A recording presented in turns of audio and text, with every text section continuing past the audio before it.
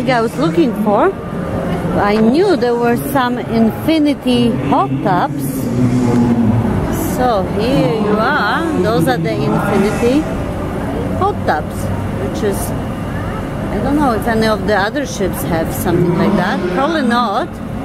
So this is innovation at the seas, and it's always nice to have something like that, especially when you're going on the ocean and everything melts down.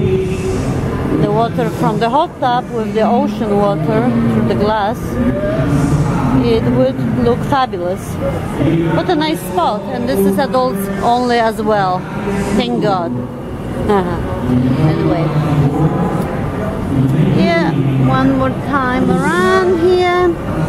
Okay, they're still doing the ship naming ceremony, but I must say the acoustics on this ship are killing me. It's like way too loud, like way too loud. It's like crazy. When they were playing the music, it was like, shit, kill me. Like I put my palms over my ears and I still could hear everything so loud. So I don't know, not my cup of tea that way.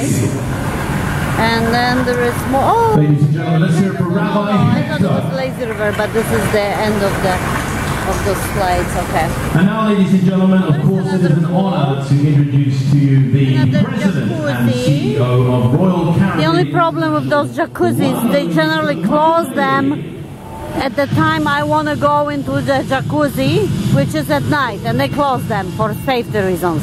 So that's the problem. But anyway, okay, there is this thing still happening there. Maybe I'll walk a little bit to show you. Okay.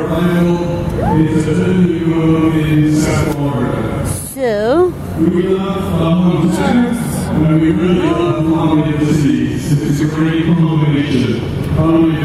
I mean, on a big ship like this, you feel so small.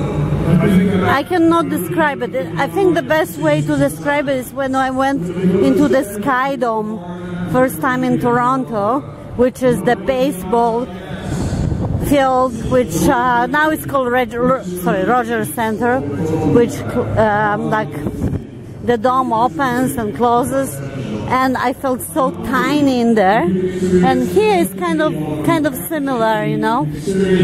But anyway, it's a beautiful night. It's November. So, oh shoot, I went the wrong way. And what else can you expect? I mean, can't expect this in Ontario, this kind of weather. It's like today was like 30 degrees, now it's like 23, beautiful. So I'd be crazy if I were to complain. I'm trying to go closer to this. Oh, that's another kids area. I don't know if I can get there. This ship is so damn big, I cannot get to the front, sorry.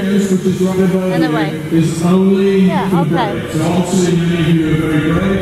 So,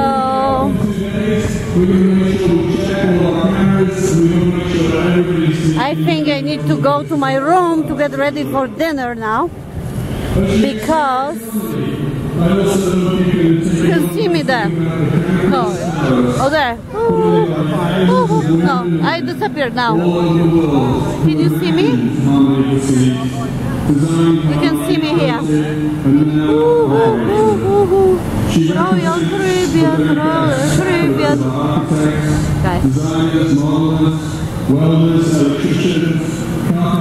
Okay, and this is, I don't know what that is.